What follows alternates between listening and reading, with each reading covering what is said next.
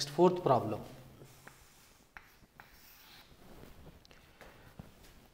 Find the quadratic equation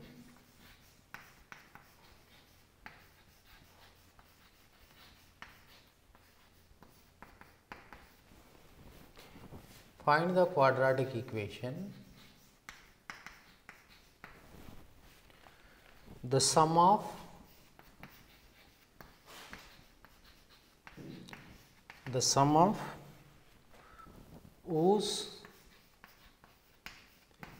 roots is 1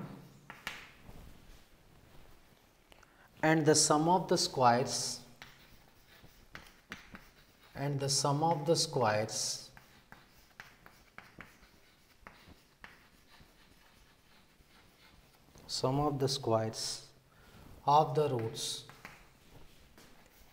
of the roots is 13. So, that means just go through the problem. For example, let alpha, beta be the roots of this equation.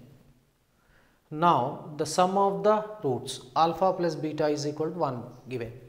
Here sum of the squares of the roots, that means alpha square plus beta square is given. As we know the alpha plus beta and alpha square plus beta square, let us think, can we find out alpha beta? If we know the alpha beta, then we can find out the quadratic equation using the formula. The quadratic equation with roots alpha comma beta is x square minus of alpha plus beta into x plus alpha beta is equal to 0. So, that means here first let alpha comma beta be the roots of the required equation.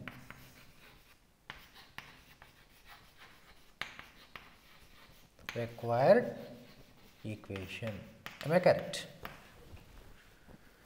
So, now given alpha plus beta is equal to 1 and alpha square plus beta square is equal to how much given, that is 13. Okay. Now, this alpha square plus beta square is equal to 13 means we have one formula. So, alpha plus beta whole square minus 2 alpha beta is equal to alpha square plus beta square. We have this relation.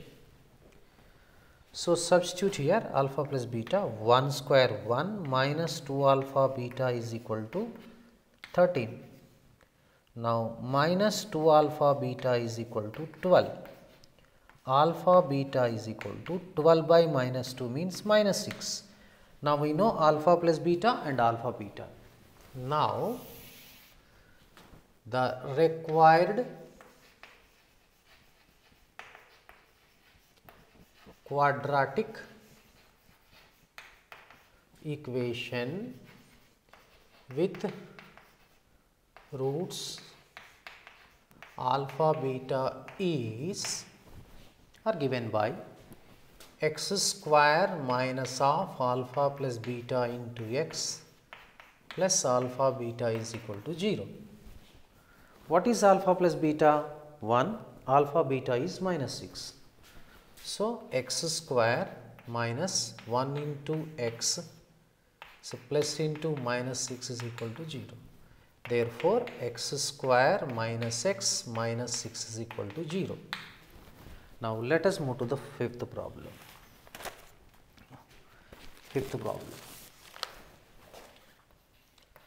So, fifth problem. If alpha beta are the roots of ax square plus bx plus c is equal to 0, then find 1 by alpha square plus 1 by beta square. Okay, let us find out. So, first let us have a discussion on this one. As alpha comma beta are the roots of this equation, we can find out alpha plus beta and alpha beta. So, after that what we have to find out? 1 by alpha square plus 1 by beta square.